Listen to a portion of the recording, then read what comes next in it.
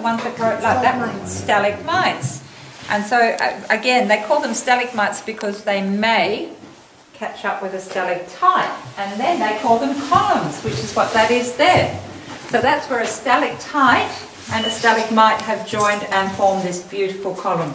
I can see where they've joined. Yeah. That little dark line. You probably can, and that would have been probably over a long, long time. I'll actually explain that more as we go through, but if you have a look here, you can see these ones are quite young. They're only baby ones, the columns that are forming here. So you've got stalactites and stalagmites, quite fine. They'd only be probably maybe 2,000 or 3,000 years old. That's all, they're just babies. Alright, so as we move up, I'll show you some more lights. That is one big column. That's a beautiful column.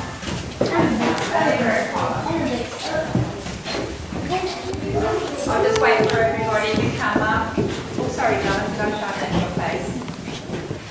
Do you want to just come on this side of me? Just stay close to the edge there.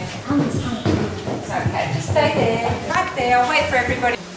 Does he look like our dragon? I think every cave has to have a dragon, and there he is. He's got his eyes, he's got his horn, a really nice smile. Doesn't really look like a dragon. Oh, he does, and then he's got his wings. Yeah, us cave people have got wild imaginations, I can tell you. And what does that one over there look like to you? Well, you could say Star Wars, and it would be Jabba the Hutt, or it's a Sphinx. Doesn't it look like a Sphinx? Yeah. Very good. Yes.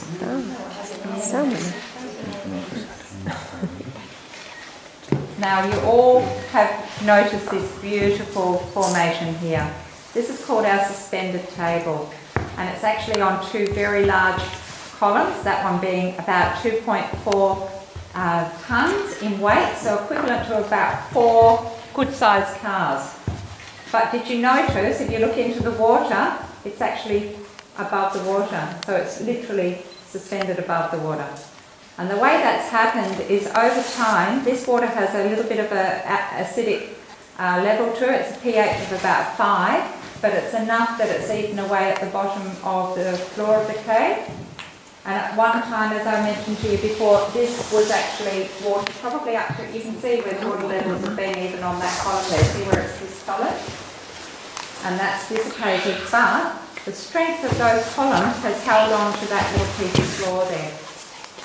There's only one other suspended table in the whole of the world, and it's in a cave in France, and it's not open to the public, so you'll never ever see another one of those again. They're very, very rare.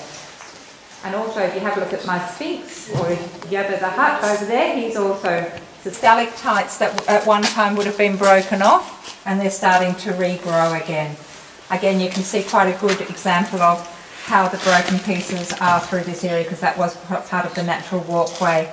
So there'll be a lot of souvenirs in Grandma's bottom drawer somewhere in the world, I would imagine, because people at that stage used to break them off. We've also got our national or our emblem there. We've got our kangaroo and emu. Can you see him on the top of the rock there? Can you see them? Does anybody know why we have a kangaroo and emu on our emblem? Can't go backwards. That's exactly right. And us Aussies are always going forward. Although after the cricket, I sometimes don't. And next to them, we've got Madge and Homer Simpson sitting there having a cup of tea. By the afternoon, they'll be having a glass of wine.